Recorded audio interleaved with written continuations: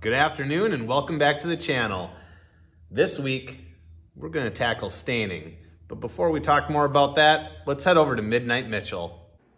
Thank you, Mid-Afternoon Mitchell. And might I say, you look a heck of a lot better than I do. Thanks, buddy. But let's talk about this Chris Craft, huh?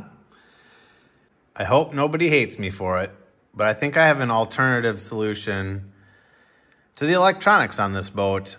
While I would love to spend a bunch of money on it, I just can't do it. I can't pony up the cash, buddies.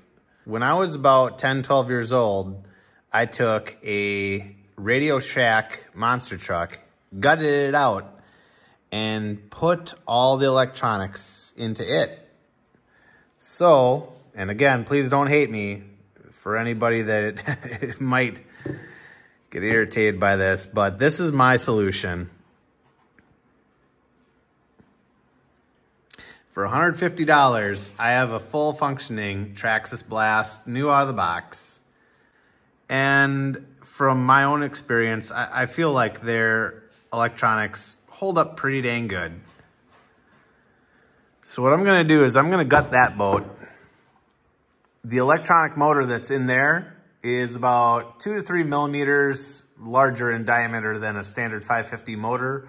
But given my creativity and my ability, I think I can shoehorn that into this little Chris Craft. Back to you, Mid-Afternoon Mitch. Go get some sleep, buddy. So at this point, we're gonna take the dry stain powder and we're going to mix it with 8 to 12 ounces of water. If you wanna see what this looks like, it almost looks like paprika. This bottle of water is a little bit more than 12. We're gonna pour some of that out. I'm not gonna drink out of it because I do wanna store some of it for later. So, it's a water-based stain.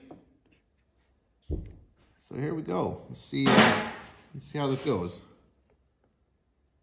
In goes the paprika.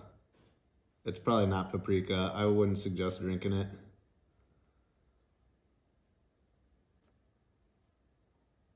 There we go. All right. Now we just have to call up Metro Station because we need a professional that knows how to shake it. Let me know if you guys get that reference.